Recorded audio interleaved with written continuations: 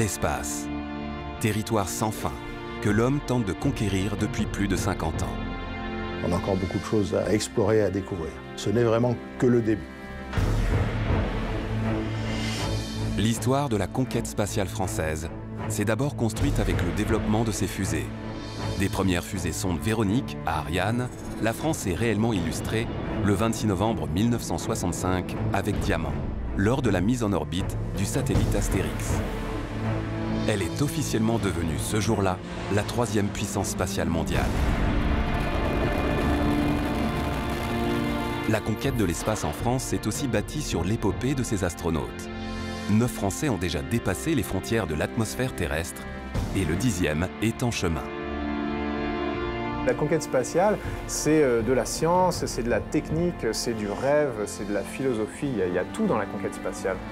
L'histoire de l'espace, c'est également de la haute technologie française mise au service de notre quotidien, grâce aux satellites. Je crois que ces 50 ans de conquête spatiale, ils nous ont fait changer de regard. Toute cette technologie successive au service d'un progrès de l'humanité, c'est quelque chose d'essentiel à véhiculer aujourd'hui. Près de 7000 satellites ont été envoyés dans l'espace. Environ 2500 sont en activité. Ils ont ouvert la voie des communications longue distance, rapprochant les hommes entre eux par-delà toutes les frontières. Ils permettent de voir et de savoir en temps réel ce qu'il se passe dans le monde entier. Et la France a révolutionné la manière d'observer la Terre avec ses satellites Spot. C'était une première d'avoir, dans les années 80, un satellite civil qui donnait des images avec 10 mètres de résolution. Les moyens spatiaux français ont aussi permis de transformer la compréhension des influences des mers sur les grands bouleversements climatiques grâce à Topex Poséidon. En une dizaine de jours, la mesure était bien meilleure que ce qu'on avait pu accumuler en 100 ans de données in situ par des navires océanographiques ou autres. Cette vision d'ensemble que permettent les satellites ont aussi convaincu la France de fédérer plusieurs agences spatiales dans le monde pour les mettre au service des populations dans l'organisation de secours lors de catastrophes majeures. Ils sont également une condition indispensable à la souveraineté de la France pour surveiller, écouter, organiser la défense du pays dans le but de favoriser la paix et la sécurité de tous. On ne fait pas du renseignement pour du renseignement, on fait du renseignement pour répondre à une question concrète de nos chefs. Et les satellites dépassent parfois les influences de notre Terre. Ils deviennent ainsi des sondes spatiales qui partent à la rencontre de comètes, de planètes de notre système solaire, pour assouvir le besoin de l'homme de connaître ses origines. On recherche la vie dans l'univers. Partout où il y a de l'eau liquide, on se dit qu'il y a probablement de la vie. L'espace, formidable écrin qui renferme les énigmes de l'univers et que les instruments spatiaux français tentent de percer lors de grandes missions d'exploration internationale. Comment les satellites servent-ils au mieux les intérêts de l'homme? Quelles leçons nous donnent-ils sur l'état de la planète? Quelles sont les prochaines étapes de l'exploration spatiale? Des satellites, des sondes, des instruments de haute technicité.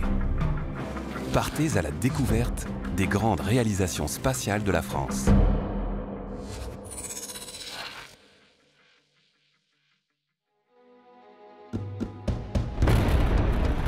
Les Soviétiques sont les premiers à être parvenus à placer un satellite en orbite autour de la Terre.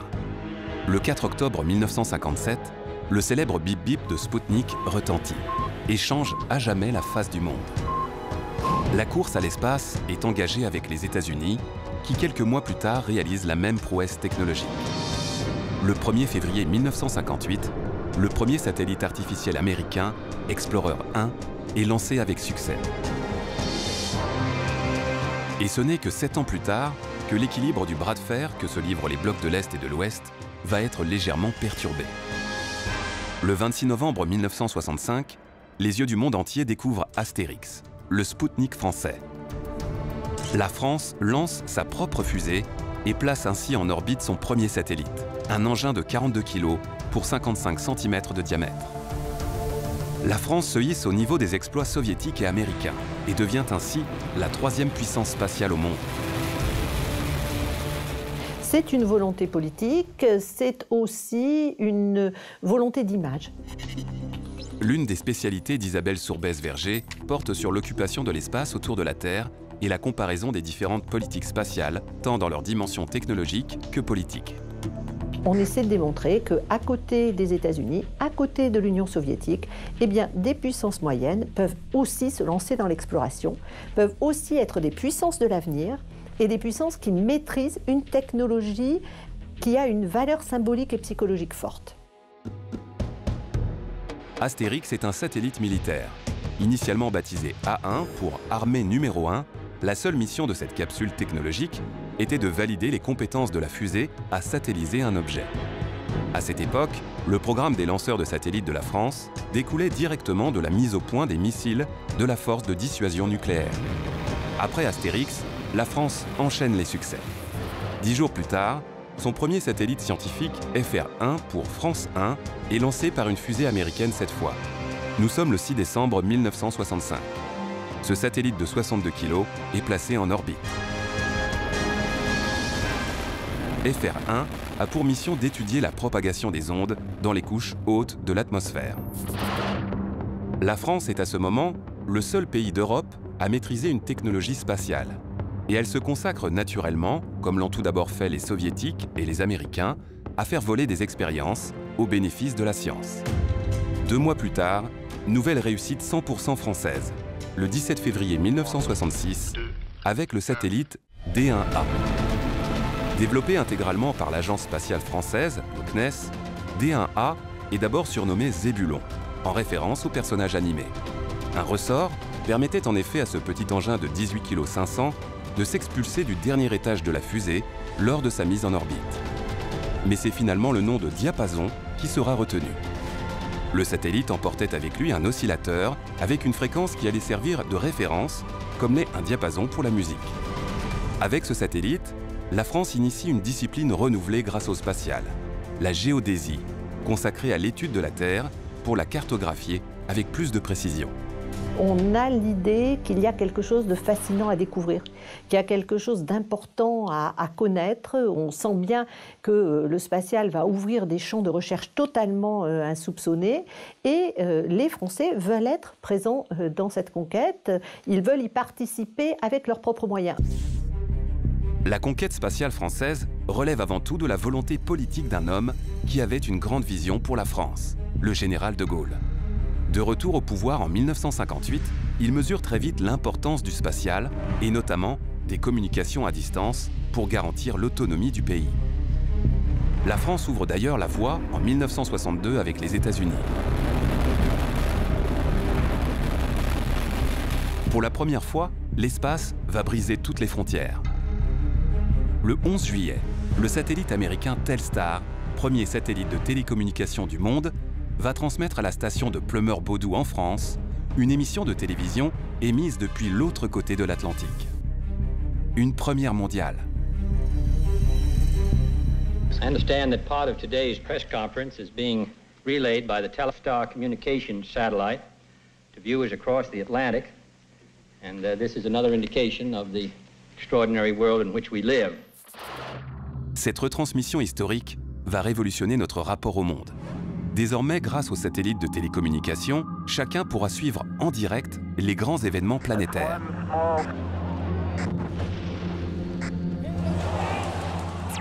Et la France, qui veut aussi son propre satellite de télécommunication, le développe en collaboration avec l'Allemagne dans les années 60.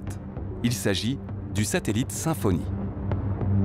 Symphonie est un engin de 400 kg, destiné notamment à distribuer des programmes radio et télé et à transmettre jusqu'à 600 communications téléphoniques en simultané. Ce satellite permettra entre autres, le 12 janvier 1975, au président Valéry Giscard d'Estaing et au chancelier allemand Helmut Schmidt d'échanger leurs vœux par visioconférence. Bien, monsieur le chancelier, je voudrais vous dire qu'il a paru des photos dans la presse française où on vous voit en train de jouer aux échecs. Et j'espère que nous aurons bientôt l'occasion de faire une partie ensemble, peut-être à l'occasion du sommet. Le satellite Symphonie est opérationnel, mais les accords passés avec les États-Unis pour le lancer ne permettent pas de l'exploiter à titre commercial. Cette restriction va motiver la France à développer avec ses partenaires européens une nouvelle fusée. Ce sera Ariane. Quand la France lance Ariane, elle attend, et c'est son objectif prioritaire, que l'Europe soit capable de lancer toute seule ses propres satellites et que l'Europe soit indépendante. Avec Ariane, la France lancera dans les années 80 la première génération de satellites Télécom 1, qu'elle pourra exploiter cette fois en toute liberté. Les télécommunications, grâce aux satellites, permettent de faire passer toutes sortes de données. Des images, du son, du texte. Ils nous envoient des chaînes de télévision du monde entier, nous connectent en direct aux événements qui marquent la planète. Les satellites se substituent aux infrastructures terrestres lorsqu'il est besoin d'établir des connexions Internet, des liaisons téléphoniques au milieu de nulle part. L'espace fait donc sauter toutes les barrières et les distances n'ont plus d'importance.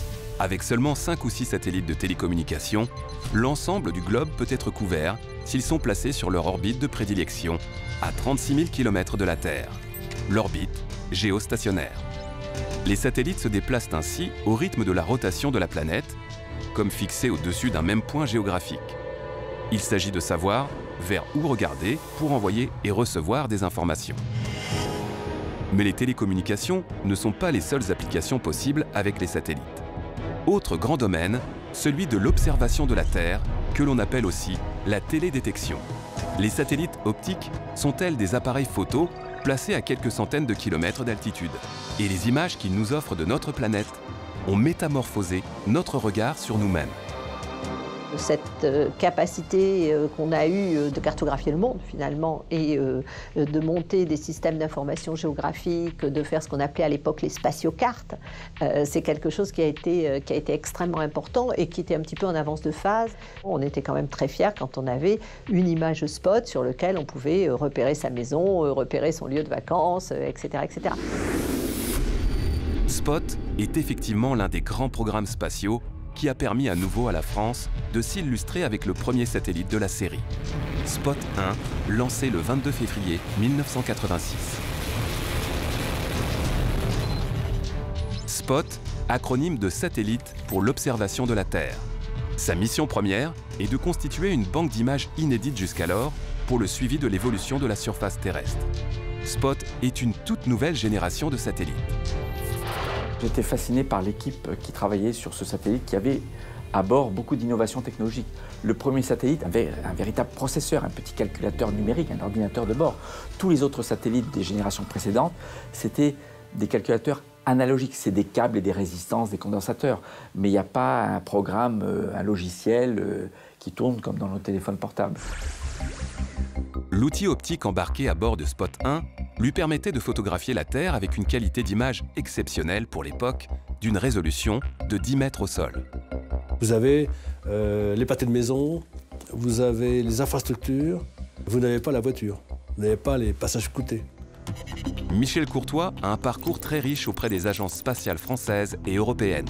Il est considéré comme l'un des pères du programme Spot. Le Spot, c'est le principe de ce qu'on appelait le push-broom. C'est-à-dire, vous avez la barrette qui est au foyer de l'instrument, et la barrette, grâce à l'optique, avance perpendiculairement à sa vitesse au sol. Donc, il vous enregistrez les images au fur et à mesure. Vous faites une couverture systématique par balayage de cette barrette, sur un champ de 60 km. C'est comme la télé. La télé, c'est ligne par ligne, ben, c'est pareil. Et pour la première fois, un satellite optique était capable de pointer son objectif à un même endroit de la surface du globe, sans être nécessairement à sa verticale.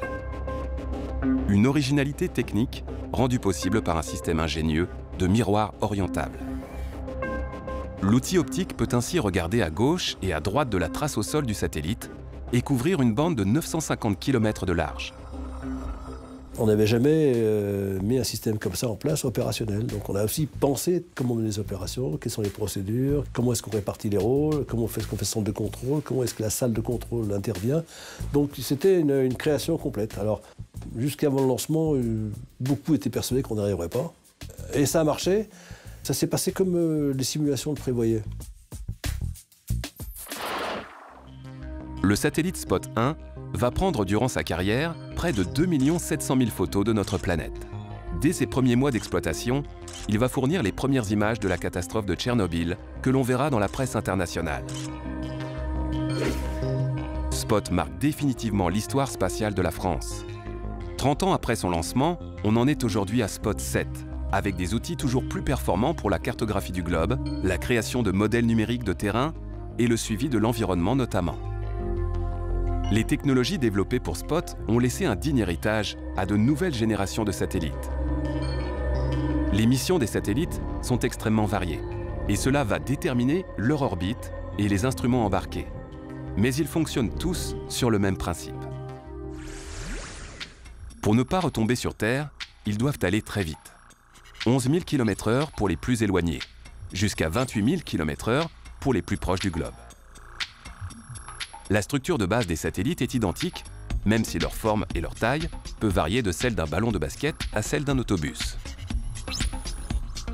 Pour Spot 1, par exemple, il est formé comme n'importe quel satellite d'un module de service, une plateforme qui supporte l'ensemble des instruments de mesure que l'on appelle charge utile. Ici, il s'agit des appareils optiques. Elle accueille aussi tous les éléments nécessaires pour le bon fonctionnement du satellite. Une antenne pour déterminer son positionnement, une autre pour lui envoyer des ordres et pour recevoir ses prises de vue. Des panneaux solaires pour alimenter le matériel électrique. Et le carburant pour modifier l'orbite et le positionnement du satellite dans l'espace, si cela est nécessaire. Grâce aux satellites, la France s'est également démarquée dans une autre discipline, l'océanographie, essentielle aujourd'hui à la compréhension du climat, l'un des grands enjeux de notre siècle. Dans les années 80, la France, en collaboration avec la NASA, lance un projet de satellite scientifique commun, le satellite Topex-Poséidon. Son objectif est d'étudier les variations du niveau des mers afin de comprendre la dynamique des océans et son influence sur les évolutions climatiques. Les données qu'il va fournir sont sans précédent dans la précision des mesures.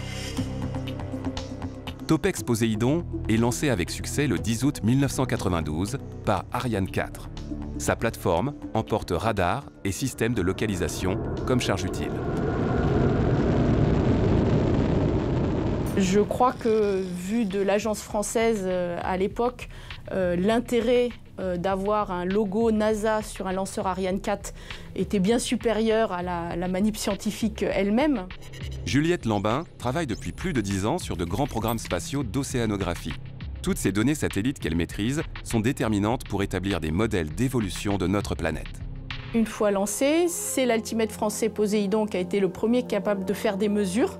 Et il a démontré sa capacité à avoir la même précision que l'altimètre américain. En une dizaine de jours, la mesure était bien meilleure que ce qu'on avait pu accumuler en 100 ans de données in situ par des navires océanographiques ou autres.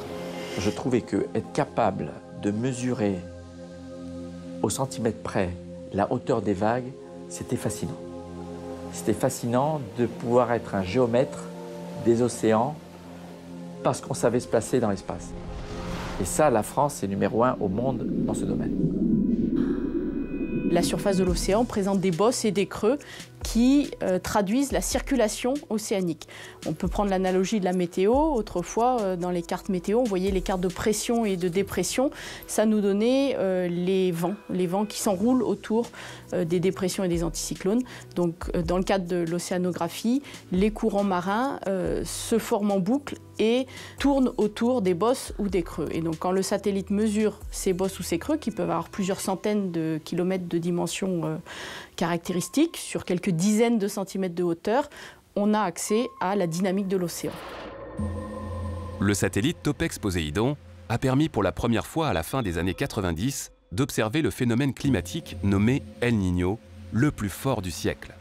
Ce courant océanique se manifeste par la propagation d'une bosse d'eau chaude qui a atteint cette année-là 20 à 30 cm. El Niño perturbe l'ensemble du climat du Pacifique équatorial. Il peut provoquer inondations ou sécheresse à l'origine d'incendies. Topex a démontré l'ampleur du phénomène et aujourd'hui, les prévisions de El Niño ont un impact sur le cours des bourses des produits agricoles ou de la pêche parce qu'on sait, si on entre en période El Niño, que la pêche sera mauvaise au Pérou, par exemple. Avec le satellite Topex-Poséidon, une base de données sans précédent a pu être constituée. On sait désormais que le niveau des mers augmente chaque année de 3 mm en moyenne. Le suivi des océans permet d'anticiper les risques liés aux catastrophes climatiques de plus en plus nombreuses. La connaissance des mers ouvre aussi des applications très opérationnelles pour la navigation, la programmation de la pêche et même dans la gestion des pollutions aux hydrocarbures. 10 ans après la fin de l'exploitation de Topex-Poséidon, d'autres satellites ont pris le relais pour fournir toujours plus d'informations sur les océans afin de nous aider à nous préparer et à comprendre les évolutions planétaires de demain. Après les télécommunications et l'observation de la Terre, des océans, la navigation est le troisième grand domaine d'application que nous ont ouvert les satellites. Et c'est probablement l'un des plus présents dans notre quotidien. Le très célèbre GPS est certainement une des plus remarquables utilisations des moyens spatiaux sur Terre. On ne se rend pas compte, il y a une constellation de satellites qui a 20 000 km d'altitude qui permet à tout un chacun, le matin quand il prend le périph' ou la nationale, d'arriver à bon port avec un petit boîtier qui est grand comme un téléphone. Donc ça, c'est complètement incroyable. Les gens s'y sont habitués comme à tout, on s'habitue à tout, c'est ça qui est formidable. Mais il y a des choses comme ça qui sont dues uniquement au spatial. Le système GPS permet de se localiser dans l'espace, mais aussi dans le temps. On le sait probablement moins, mais il fournit l'heure exacte sur laquelle notre société se synchronise. Nos réseaux Internet, nos réseaux mobiles. Il sert aussi de référence dans les gares et les aéroports, et même pour l'ouverture de la bourse. Le système GPS est aujourd'hui la norme en France, mais il est américain. Et l'Europe travaille actuellement sur son propre réseau de satellites de navigation, Galileo, qui devrait, dans les prochaines années, supplanter le GPS sur le vieux continent. Mais la France n'est pourtant pas en marge en termes de positionnement par satellite. Dès les années 70, des ingénieurs français ont développé le très célèbre système Argos.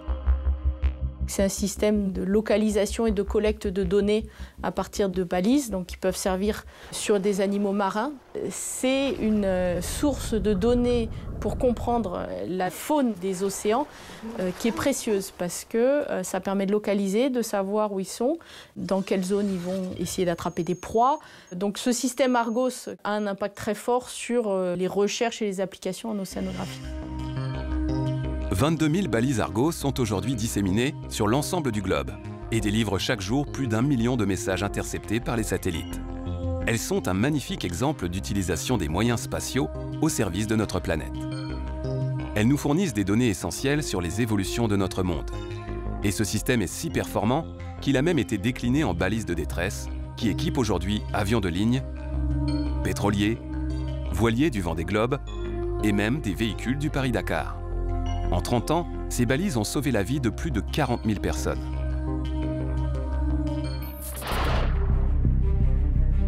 Les technologies spatiales sont omniprésentes. Elles ont transformé la vision que nous avions de notre monde ainsi que notre façon de vivre sur Terre.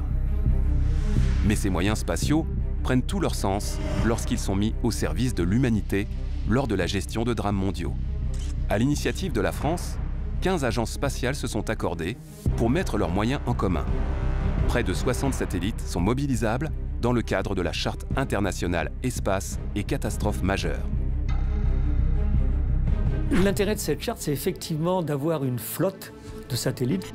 Guy Duchossois s'est intéressé à l'étude du climat, la gestion des ressources naturelles ou encore la protection de l'environnement grâce aux données satellites. Il est aussi un des acteurs de la Charte espace et catastrophes majeures. Si on n'a qu'un seul satellite, on risque d'attendre plusieurs jours entre deux passages au-dessus de la même zone. Si on a 10 satellites, naturellement, on a des passages répétés toutes les heures ou toutes les quelques heures. Ce qui est très important, je crois, de réaliser, c'est que des scénarios, des procédures, des mécanismes ont été développés pour aller le plus rapidement possible. C'est-à-dire que quand il s'agit d'une inondation, on sait quel type de satellite il faudra utiliser et qui possède ces satellites. Quels sont les moyens de réception pour ces données? Quelles sont les entités qui peuvent traiter ces données le plus rapidement possible? L'idée de la charte fait suite à l'ouragan Mitch, qui s'est abattu en 1998 sur l'Amérique centrale, l'un des plus puissants du XXe siècle. La France a proposé de mettre à disposition l'imagerie de ces satellites spot. Ces données optiques, complétées par les moyens radars de l'Europe, ont permis de faire une évaluation précise des dégâts. L'urgence était de déterminer la situation sur place. L'état des routes, des aéroports, tout ce qui pouvait aider à définir les priorités d'intervention. En 15 années d'existence, la charte a été actionnée à près de 450 reprises. On dirige tous les yeux, tous les capteurs vers un lieu qui nécessite d'apporter des éléments d'information pour mieux gérer la situation. Bon, c'est une formidable aventure que cette charte et qu'elle puisse être activée maintenant avec de plus en plus de participants. C'est une très très belle mission. La rapidité d'intervention des satellites, leur vue d'ensemble, leur vision quasi immédiate de l'étendue de la catastrophe permettent en effet de fournir aux secours des informations essentielles pour organiser au mieux leur arrivée sur le terrain. Les premières heures sont déterminantes pour retrouver le plus de survivants, comme ce fut le cas en 2010 lors du tremblement de terre d'Haïti. Juste après cette catastrophe, il n'y avait aucune information disponible. On a réussi à détecter les zones qui avaient été moins endommagées, où s'étaient réfugiées les populations. Donc ça a été extrêmement utile pour diriger les secours vers ces zones, que ce soit en termes d'assistance médicale, médicaments, nourriture. Et naturellement, c'était fondamental pour la protection civile française qui n'allait pas envoyer 800 ou 900 personnes sans savoir s'ils pouvaient atterrir, sans information, etc. Parmi les grandes catastrophes de ces dernières années, les Français se souviendront longtemps aussi de la tempête Xynthia, qui s'est déchaînée en 2010 sur la façade atlantique du pays. Une catastrophe nationale, selon le gouvernement. Il n'a pas fallu 1 heure pour qu'en Vendée, des centaines de maisons soient inondées jusqu'au toit. Ces effets cumulés à une très forte marée ont été dévastateurs. Le bilan est lourd, avec 47 morts en France et des dégâts estimés à 1,5 milliard d'euros. Encore une fois, les images satellites ont permis l'aide aux victimes, mais ont également fourni une information précieuse pour les organismes d'assurance ainsi que les bureaux d'études en charge de l'aménagement du territoire. Le satellite permet d'avoir une information, dans notre jargon on dit à l'échelle synoptique, c'est-à-dire à grande échelle. Très rapidement, avec une image qui fait 100 km sur 100, 10 000 km², on couvre une zone très très importante qui, si on y va avec des moyens terrestres, va demander beaucoup plus de temps. Donc le satellite est un outil indispensable. Ce n'est pas le seul, bien entendu, mais c'est un outil important. Les satellites nous viennent en aide, mais ils nous protègent également. Ils ont même permis à la France de prendre position contre les États-Unis lors du conflit irakien en 2003.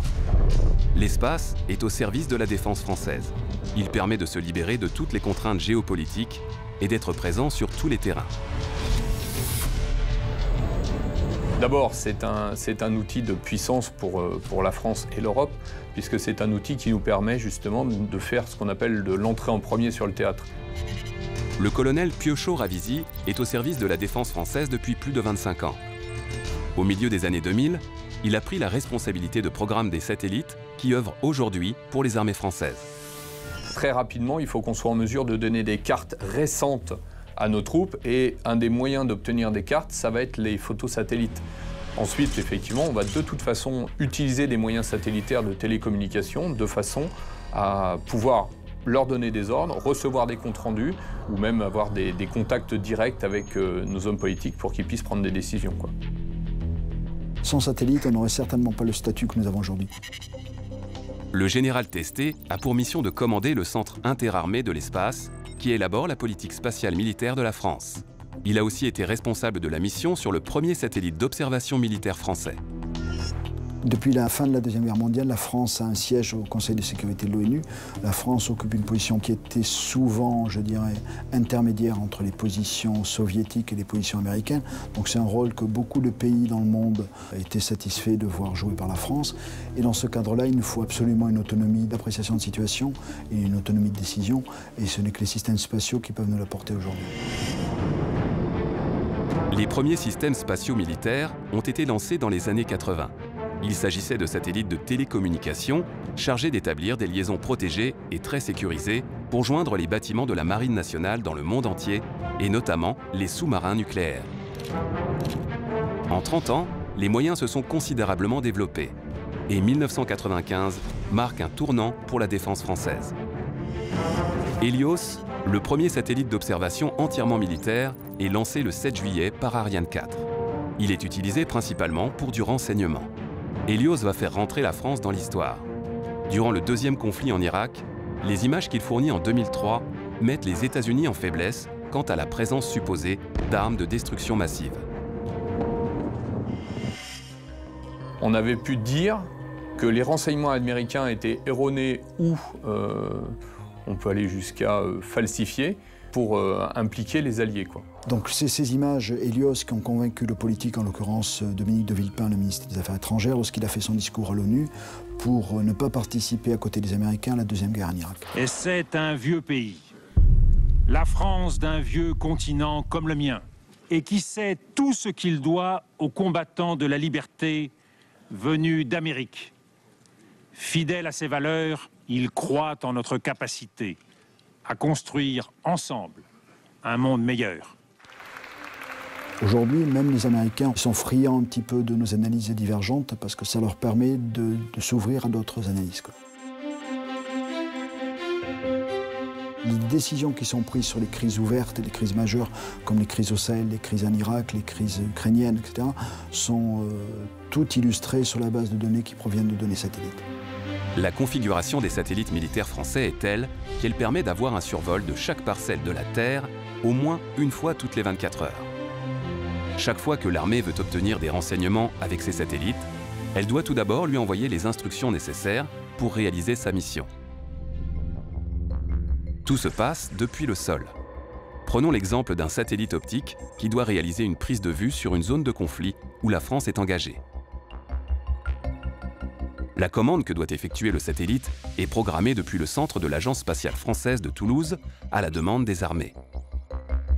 Selon l'emplacement du satellite d'observation à utiliser, qui orbite en permanence autour de la Terre, et pour assurer une intervention rapide, cette information peut transiter par différentes stations françaises de programmation, comme celle des îles Kerguelen. On donne un ordre au satellite, on va lui dire voilà, aujourd'hui je veux que tu fasses telle photo, telle photo, telle photo. Une fois que le satellite a pris les photos en question, eh bien, il va faire une télémesure, donc il va envoyer depuis l'espace jusqu'au sol les données reçues sur un centre militaire qui se trouve à Creil. Une fois que ces données sont reçues, elles sont travaillées de façon à ce que l'image soit exploitable. Le but, c'est de répondre à une question. On ne fait pas du renseignement pour du renseignement, on fait du renseignement pour répondre à une question concrète de nos chefs. Et si la France est capable de surveiller d'autres territoires, n'oublions pas que les autres puissances spatiales peuvent en faire autant. La défense française est sur le qui-vive. Pour exemple, Paris est survolé chaque jour, dans le créneau de 11h à 13h, toutes les 17 minutes, par un satellite de recueil de renseignements étrangers. Mais la raison principale de la surveillance de l'espace par la défense française repose surtout sur la nécessité de préserver les moyens spatiaux existants. Des milliers d'objets, des débris, encombrent pour plusieurs décennies et plus encore les orbites dites basses, situées en dessous des 2000 km d'altitude, précisément là où se trouvent la plupart des satellites d'observation. Il faut à tout prix éviter les collisions. L'espace est sous très haute surveillance. En France, nous avons un moyen de l'armée de l'air qui s'appelle le radar grave, qui permet de détecter aussi bien les satellites, bien sûr, que les débris. La France est capable de surveiller avec ce radar près de 3000 objets d'une surface minimum d'1 mètre carré. Mais il y en a en réalité plusieurs dizaines de milliers en orbite autour de la Terre, d'une taille bien inférieure. Le danger est permanent et la quantité de débris peut très rapidement augmenter de manière exponentielle. À 7 km/s, le moindre petit débris de la taille d'un boulon, par exemple, peut faire des dégâts considérables dans une structure satellitaire. Lorsqu'un débris rencontre un autre, il en crée encore des centaines. Puis ces débris qui sont beaucoup plus petits vont rencontrer d'autres qui sont plus petits ou plus gros et créer encore des milliers et des milliers. Ça montre très vite qu'à partir d'une collision, on peut créer des centaines et des centaines de milliers d'objets de toute taille. Cet encombrement de l'espace, généré depuis les débuts de la conquête spatiale, des étages de fusées, des satellites en fin de vie ou des débris issus de collisions, oblige chaque année les autorités militaires françaises à réaliser 16 manœuvres d'évitement afin de préserver leurs satellites opérationnels. À titre de comparaison, au début des années 2000, elles n'en effectuaient qu'une seule par an. Si la conquête spatiale française a démarré, comme pour les États-Unis et la Russie, dans une course aux armements pour des besoins militaires, les réalisations technologiques ont très tôt été mises à la disposition de la communauté scientifique. Et c'est d'ailleurs grâce à la science que que les programmes spatiaux français se sont développés. Dès la fin des années 50, les fusées-sondes Véronique, puis plus tard la famille des fusées Diamant, ont démontré la puissance spatiale et scientifique de la France. Mais les satellites ont pu aller encore plus haut, encore plus loin, avec l'avènement des fusées Ariane.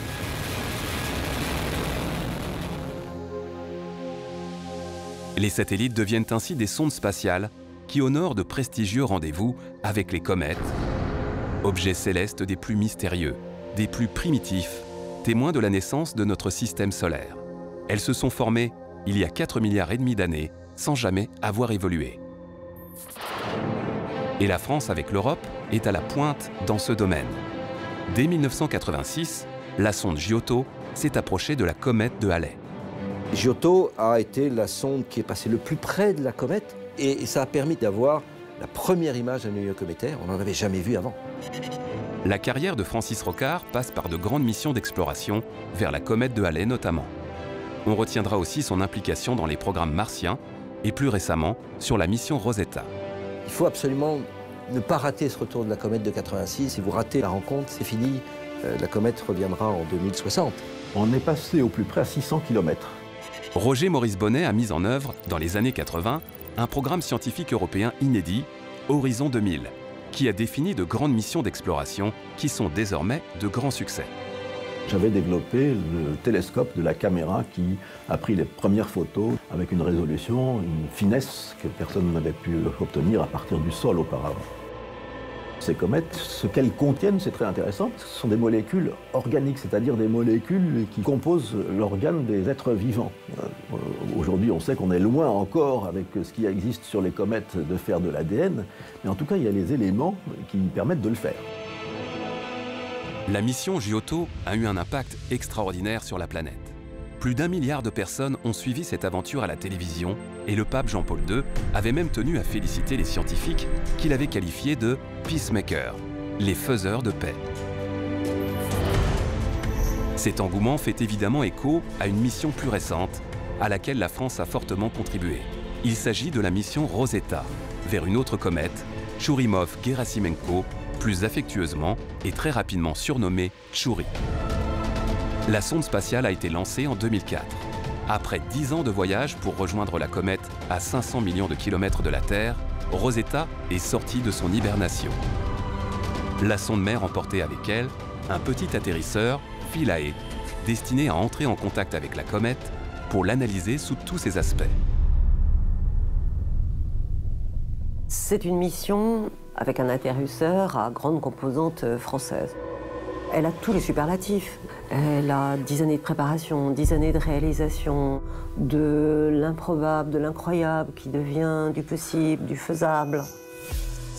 Il y a une chose qu'on peut noter, c'est que les missions les plus populaires, celles qui fascinent le public, sont les missions qui se posent au sol.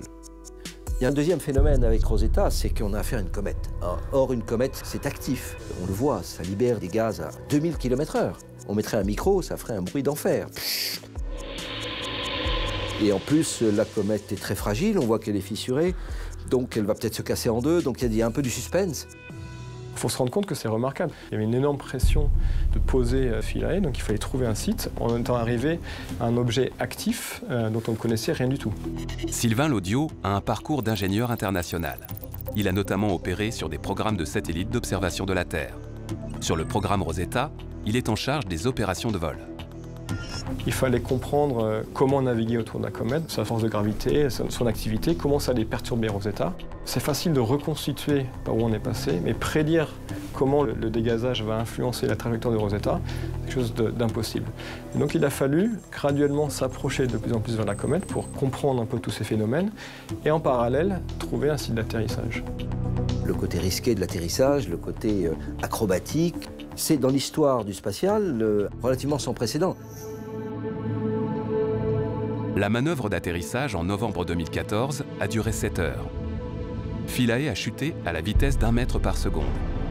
Équipé d'un instrument radar français pour sonder le noyau de la comète et en déterminer la composition, c'est là toute la mission de Philae qui va tenter de nous en dire plus sur la formation de la Terre et du système solaire.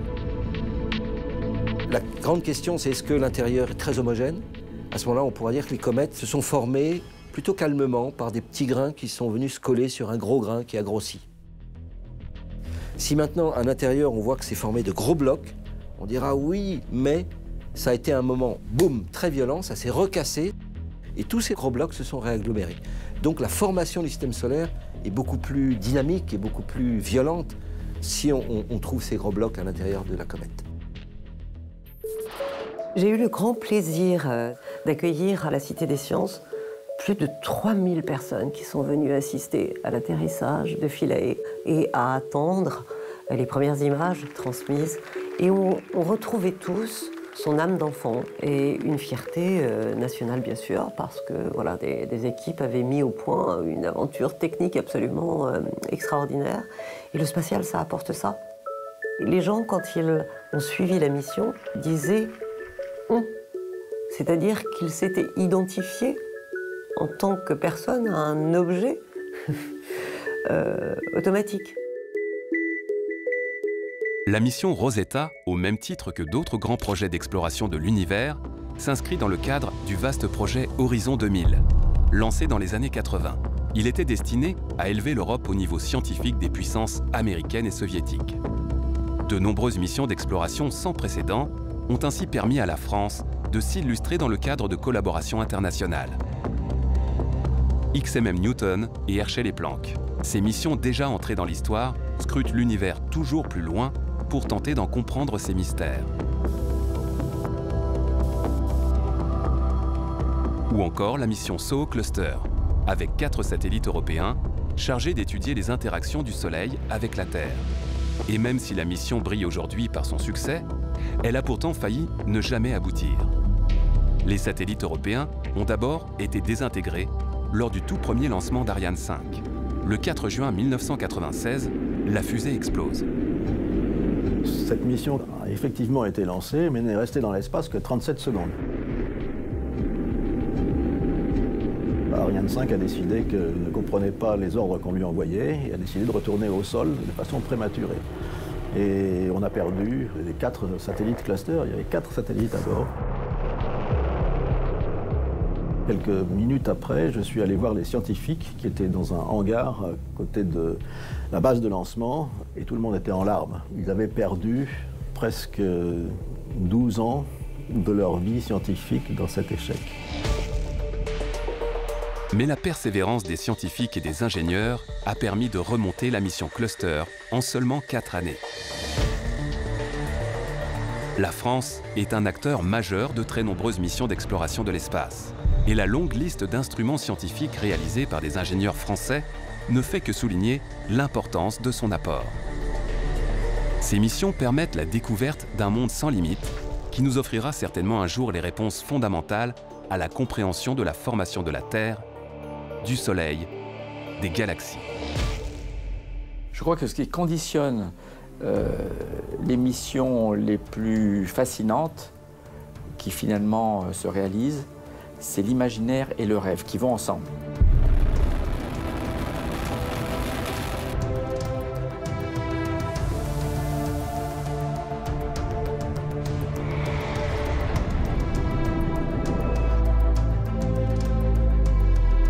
Quand je vois ces sondes interplanétaires, je ne peux pas m'empêcher de me dire si j'étais à bord, qu'est-ce que je ressentirais? Quelle fierté!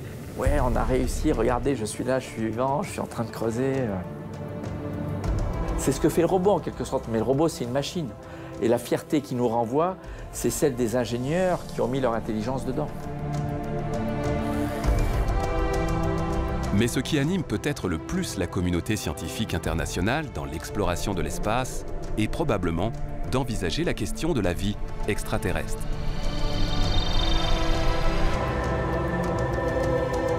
Nos rendez-vous interplanétaires réalisés grâce à nos sondes spatiales sont souvent destinés à répondre à cette question. La vie existe-t-elle ailleurs que sur Terre? Ou du moins, d'autres planètes auraient-elles pu réunir les conditions nécessaires à l'apparition de la vie et faire que notre monde ne soit plus une exception? On recherche la vie dans l'univers, sous toutes ses formes, et ça se traduit par l'exploration de Mars, où on cherche à savoir si la vie est apparue, même si certains, très optimistes, se disent qu'il y a peut-être encore de la vie aujourd'hui sur Mars dans le sous-sol, mais c'est très polémique et on n'en a aucune preuve aujourd'hui et on aura beaucoup de mal à avoir ce type de preuve. Mais oui, c'est l'objectif central. Et Mars est devenu et restera sans doute encore longtemps l'objet de toutes les convoitises. Les expéditions vers la planète rouge sont nombreuses. Après un raté avec les Russes sur la mission Mars 96, la France démarre réellement cette exploration en 2003 avec la mission européenne Mars Express. Cette mission elle était très intéressante parce qu'elle permettait d'analyser très précisément ce qui n'avait pas été fait auparavant, le sol de Mars, l'atmosphère de Mars, l'interaction de Mars avec le vent solaire. Pour moi, ça a été un très très grand succès. La plus grande découverte de la décennie concernant cette planète a été faite sur la mission Mars Express par un instrument français qu'on appelle Oméga, qui est en gros un spectromètre infrarouge qui mesure la vibration des molécules et donc la minéralogie du sol. Eh bien, cet instrument a découvert des argiles à la surface de Mars. Et les argiles sont la signature que ces minéraux issus de roches volcaniques se sont fabriqués en présence d'eau liquide dans un milieu plutôt neutre et donc très propice à l'émergence de la vie. Et cette présence d'eau liquide sur Mars a été confirmée en septembre 2015 par la NASA grâce aux observations réalisées par la sonde Mars Reconnaissance Orbiter. Des chercheurs français et américains ont découvert qu'un mélange d'eau et de sel circulait sur certains reliefs de la planète en fonction des saisons. Et les sites argileux, plus faciles d'accès, sont encore aujourd'hui les terrains explorés par Curiosity. Ce robot martien a passionné les foules à l'été 2012. Et la France a encore une fois joué un rôle majeur en fournissant les outils les plus importants de la mission d'une technologie inédite. L'atterrissage de Curiosity restera dans toutes les mémoires. Donc c'est très rapide, tout est automatique, vous ne pouvez rien faire. C'est ce que les Américains appellent les 7 minutes de terrain. Il faut voir, c'est une voiture. Donc on ne peut pas la poser avec les ballons qui font que ça rebondit sur le sol comme les robots précédents. Il a fallu la poser avec un système très ingénieux de grue sustentée par ses propres moteurs fusées, un câble qui descend le rover, après qui s'éjecte séparément. C'est fascinant. L'exploration de Mars va probablement durer encore quelques décennies à la recherche d'une quelconque forme du vivant ou de conditions passées qui auraient pu accueillir la vie. Cette exploration s'organise en 3 phases clés. Elle est follow the water, ça veut dire d'abord déterminer l'histoire de l'eau. Je crois que cette question est maintenant à peu près réglée. La deuxième étape, c'est celle dans ce moment même. C'est follow the carbone, c'est-à-dire rechercher des molécules organiques dans le sol de Mars. Et Curiosity, sur lequel la France joue un rôle important, puisque nous avons 2 instruments franco-américains, le laser qui tire Chemcam et la grosse usine à gaz qui s'appelle SAM, qui fait près de 40 kilos, qui est en partie française et qui est l'instrument phare qui justement mesure ces molécules de carbone. Donc follow the carbone, c'est en ce moment.